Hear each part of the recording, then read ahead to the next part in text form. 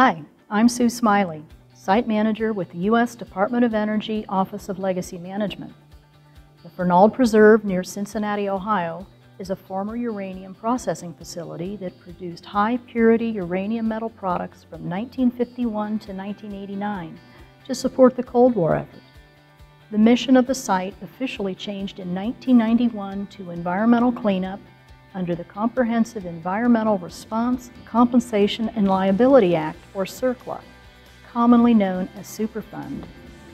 In 2008, following completion of one of the largest CERCLA cleanups in the United States at that time, including building demolition and soil remediation, the site was open to the public with a new mission: to be an asset to the community as an undeveloped park with an emphasis on wildlife.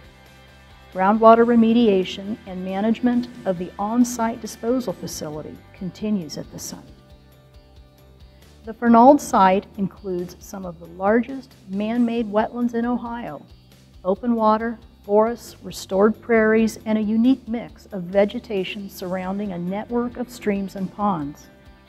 These features are accessible on a 7-mile network of hiking trails where a rich diversity of wildlife, including over 250 species of birds, are commonly seen. The award-winning LEED Platinum Visitor Center was completed in August 2008 and is the focal point of public activity at the site. The LEED rating system is a nationally accepted benchmark for design, construction, and operation of environmentally responsible or green buildings. The DOE manages the Fernald Preserve, which includes the ongoing groundwater cleanup, monitoring of groundwater and surface water, and maintenance and monitoring of the on-site disposal facility.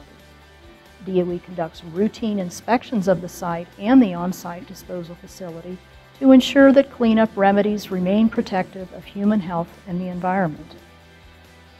DOE publishes an annual site environmental report and offers interpretive service programs that are available to the public.